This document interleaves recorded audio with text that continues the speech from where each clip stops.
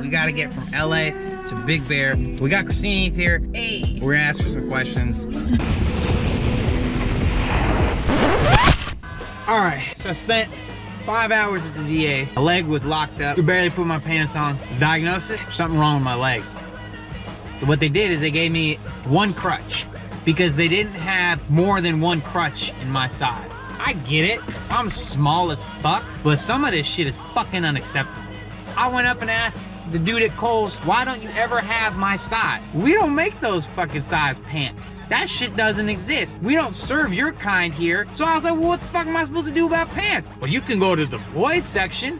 Oh, the boys section. Well, why the fuck didn't I think of that? But not just the boys section, the husky boys section. Now I'm up in the fucking boys dressing room trying on pants with that kid who's getting ready for graduation. Why the fuck can't you just call me a man?